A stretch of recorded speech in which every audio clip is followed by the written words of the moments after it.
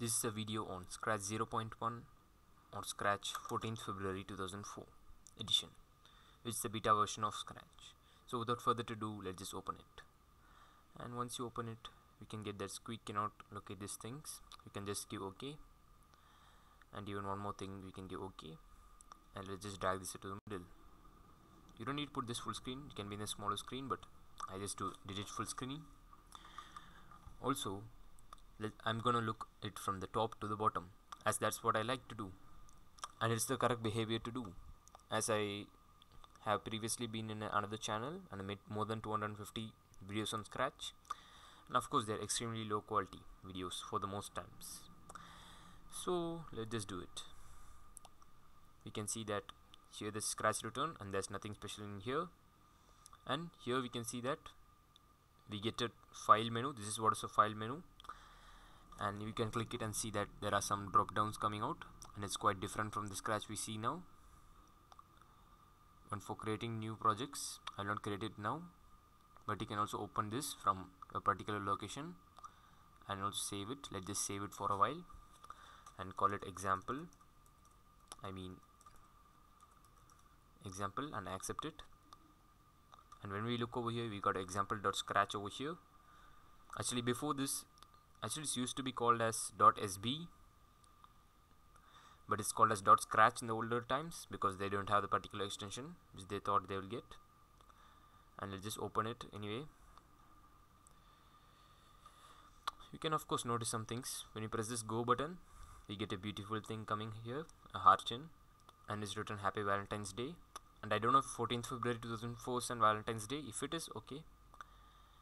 And this is quite an amazing project. This one is not created by me, it's a default project which opens when you open this Scratch version.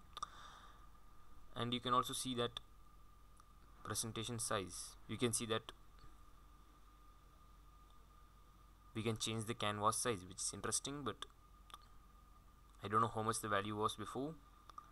We can clear pen trails and we can do stepping, but I'm not going to change any value. And we can also shift click this thing, and you'll get some things like turn full screen on. Full screen on means you can turn it off as well, but turning it off, you'll get the squeak menu over here where you can edit the code of Scratch, which I don't know much to do, but let's just try maybe in the future. And I'm just turning the filling on. We just shift clicked it. Yeah, we turned it on so that we can see the full screen properly. Yeah, we have done it. Now we can see that this is an arrow key, and this is for running the project, whole project. Let's just choose a sprite from here. I will just explain about these things later. Actually, this is what is called as an block palette, and this is the script palette here. Script area. Let's just discuss about it later. You can see this one is for stamping or cloning the sprite, which for copying the same sprite again. And you can of course right click many things over here, which are quite amazing, but I have never checked it out before. And this cut is used for deleting items, means deleting the sprites from here. Of course you can choose sprites by right clicking over here only, which I am doing. And then you can also undo things. I don't know what is this. I just throw it out, but anyway it's out of the Scratch project. You can also delete this, but I don't know how this undo is happening. I think this was there in the project already, and that's a mistake. And here's a minimize and maximize thing, zoom in and zoom out. And let's just choose back arrow keys because we want to drag blocks. And we can click here for a music sprite. Actually before this there was no tabs, so we can see that we got the sound blocks over here. Of course it's amazing, but let's just turn back to the first thing we looked at, because that's what we want, sprite 1. And let's just look at the next thing. Let's just delete this for a while. Or wait, let's just test it out. I just forgot that we can test it out. Let's just view script and view its block. We can do like this, or we can click the correct thing over here, but I like to do this. And let's just not record sound and play the default sound.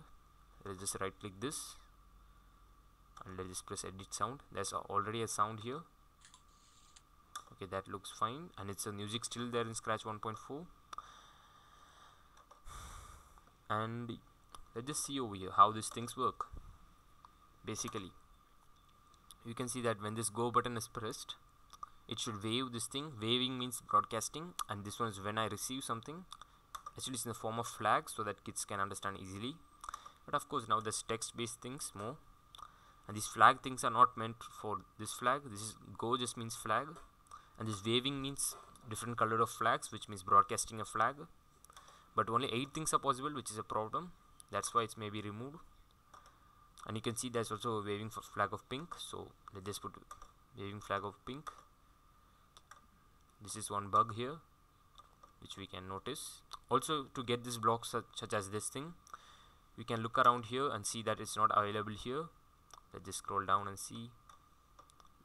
Yeah, waving is allowed here.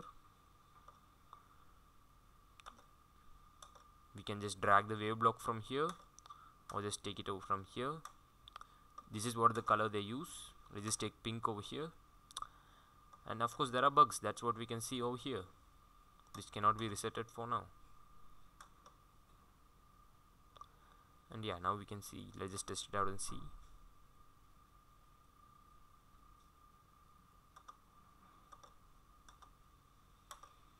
Let's just replay it.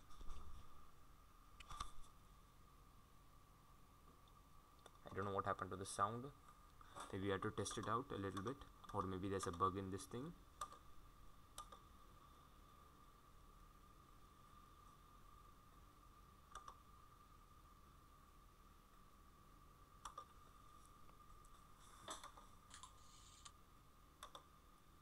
You can see there's a sound here, but its gliding has been broken, I think so.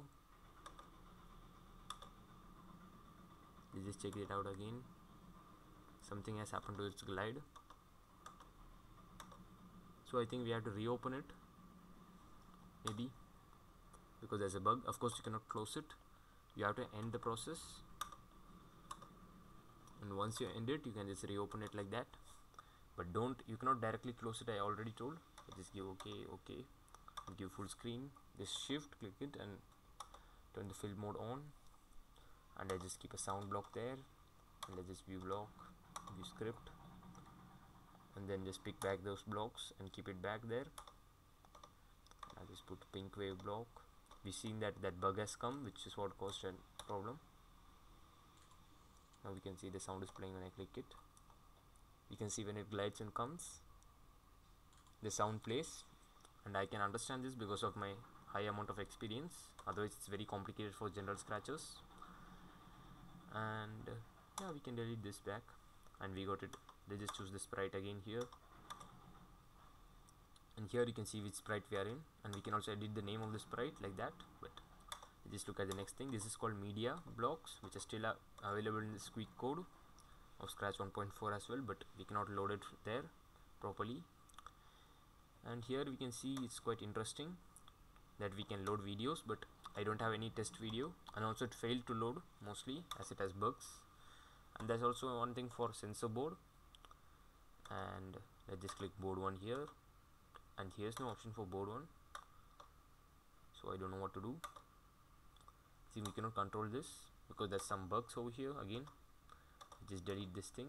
Oh sorry, I thought there was one option. Let's just right click it and view its blocks, but we cannot view its palette, which is a problem. Palette means just like view script.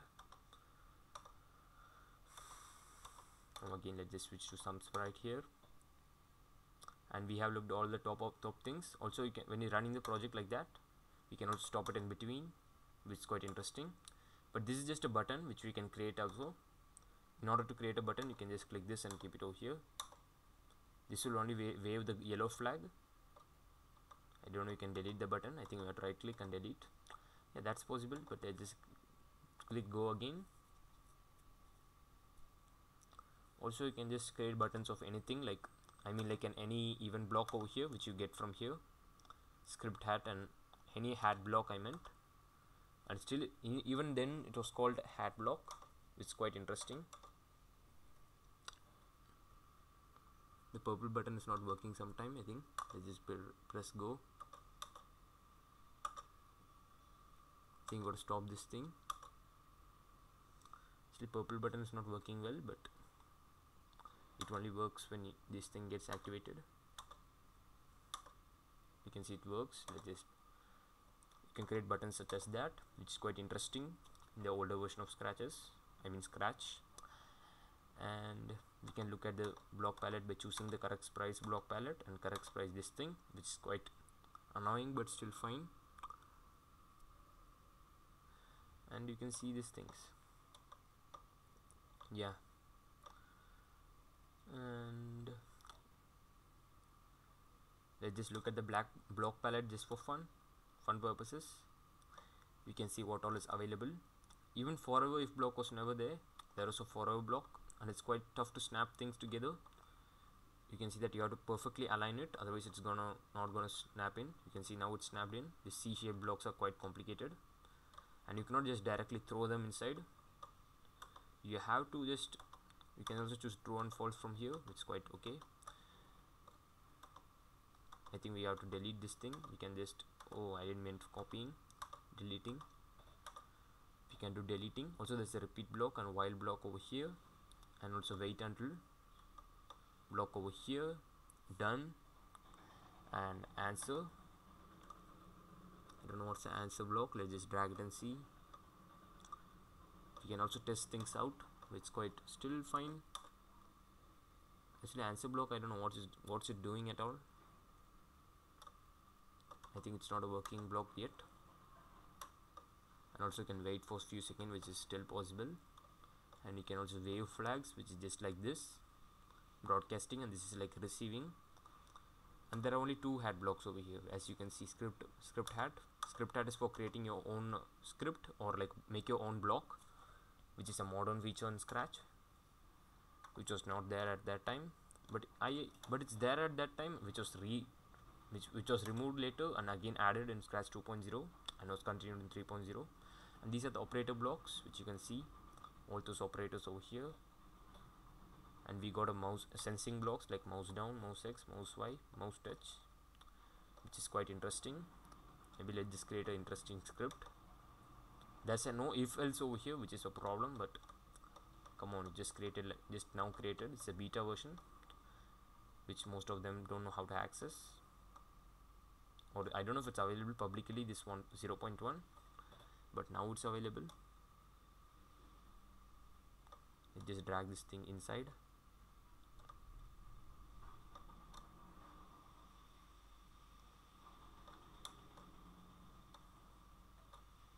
You can see now it's gonna work very differently, and of course we cannot touch it, I think so. I'm just forgetting all those rules here, so let me just throw it back into the correct place. Maybe for touching it.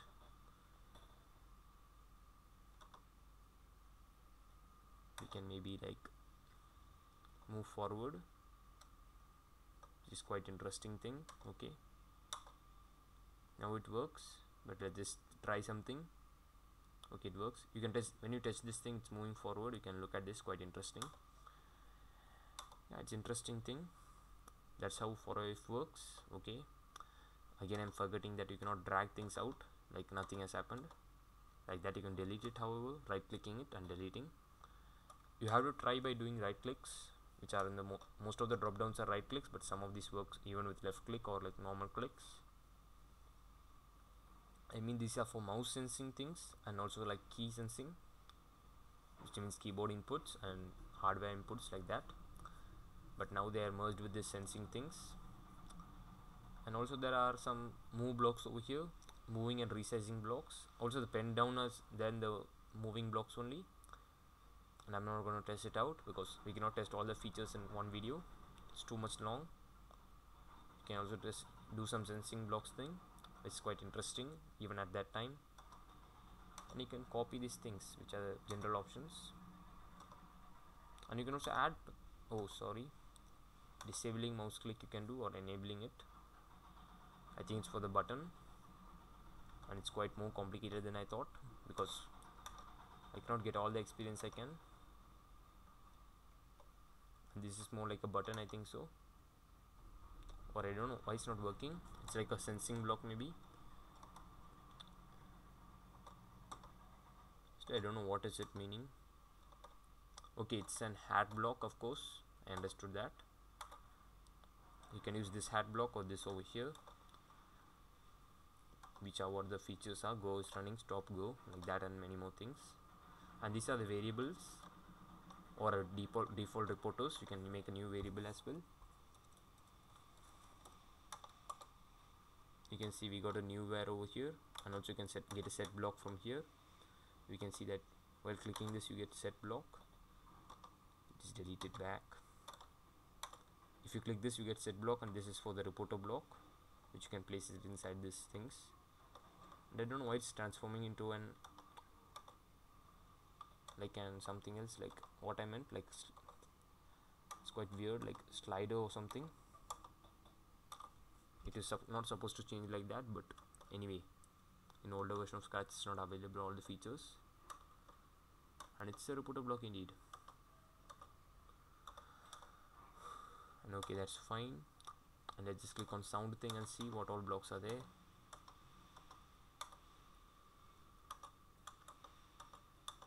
We can see almost all are same, and we got a sound block instead of move blocks. We cannot move the sound, of course, and you can play from particular second we wanted to.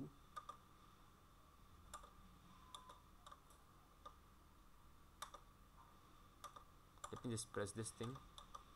This is quite an issue here. It will never stop until you do something to it. I need to add a go block over here, and I don't know how to do. Anyway, let me just choose a pink flag.